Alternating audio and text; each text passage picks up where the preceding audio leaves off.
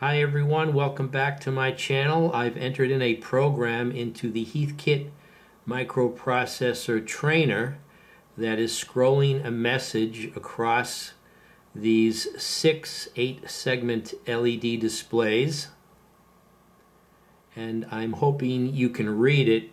I'm trying to trick you into seeing letters that I can't actually create with these 8-segment LED displays. If you look closely, it's probably less readable. I don't know. You know how they have these psychological experiments where you can write something on the chalkboard and your brain will fill it in? I forget the specifics. But I was trying to see if that would have the same effect here, because you can't create a T and you can't create an M. Just a lot of things that it's very limiting with the 8-segment display. It's mostly for numbers. So I thought we'd just take a closer look at how we're lighting up these individual segments on these 8-segment LED displays and how that ties in with the hexadecimal number system and this hexadecimal keypad. So I don't know if you could make it out. This is the message that I was displaying in ticker tape fashion. It's hi E-Tech Tom's channel here, and like I said, you can't create the T, so I was trying to have the T formed by 2 segments or 2 displays displaying these individual segments, sort of upside down L's, and I was hoping the ticker tape effect would sort of maybe blend in and make you see a T. Also, you can't create an M, so there's 2 N-looking type of characters together trying to produce an M.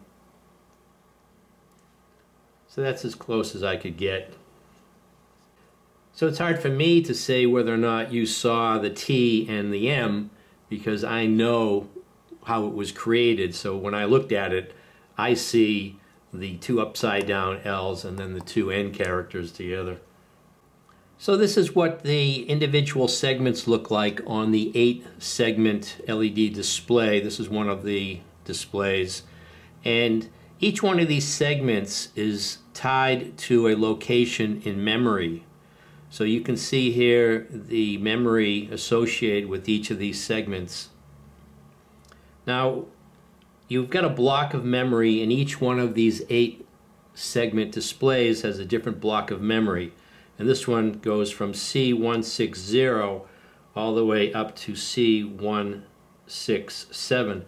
So if you load a 1 into that specific memory location, that will turn on that segment associated with that. In this case, that's C160.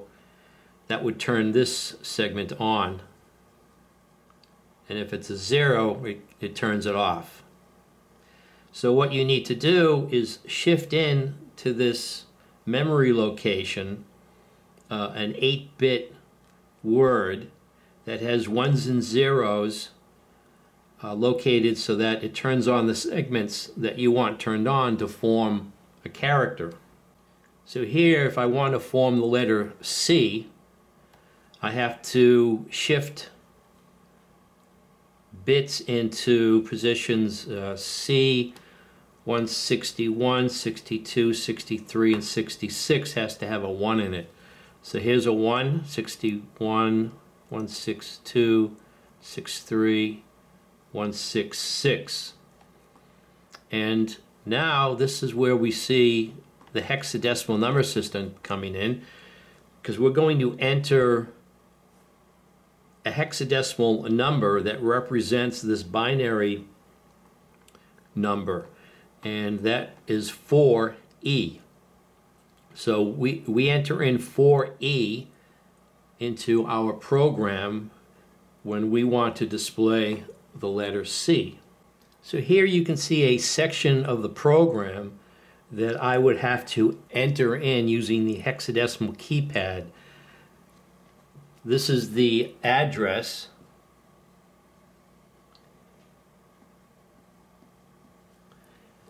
And you can see they're sequentially one after another. So we have at address 0030, I enter in the hexadecimal number 37 for the H, 30 for the I. Blanks are, you enter in 0, 0, 0, 0, and here's the beginning of E-Tech. 4F for the letter E.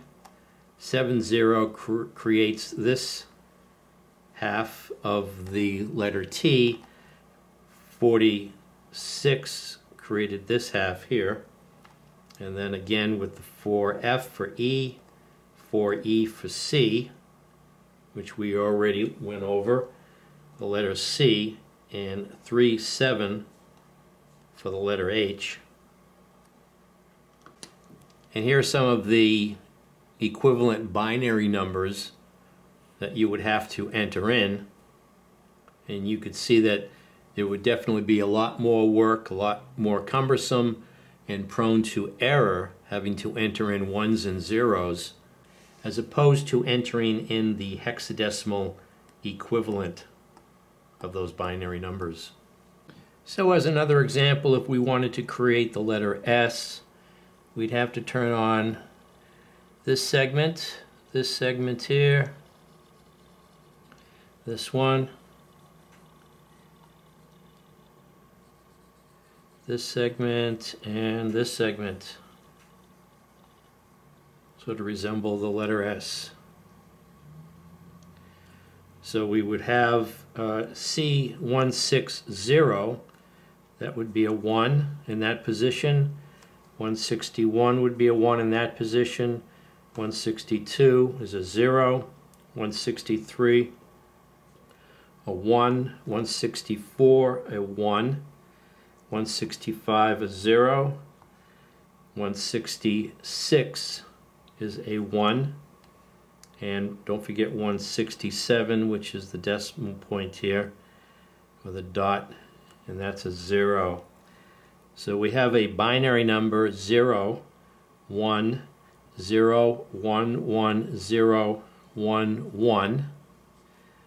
And if you recall, if we want to turn this into a hexadecimal number, we just need to break this up into individual 4-bit binary numbers. So right there we have 1, 0, 1, 1 and 0, 1, 0, 1. And this here is 11, which is equivalent to B in hexadecimal. And this is 5 in hexadecimal. So we would enter 5B into the using the hexadecimal keypad, and that binary number, so we don't store 5B, we actually store this binary number, but this is what we get to enter in instead of all these ones and zeros. So I hope that gave you a little insight into how these individual segments are being lit by storing a binary number, and in particular a 1 and a 0 in the correct bit location to turn on and off each individual segment to create a character. And luckily we're able to enter in the binary information with the hexadecimal keypad and not having to enter in ones and zeros. So if you found this video interesting, informative, feel free to give me a thumbs up, subscribe, comment, and/or comment, and thanks for watching.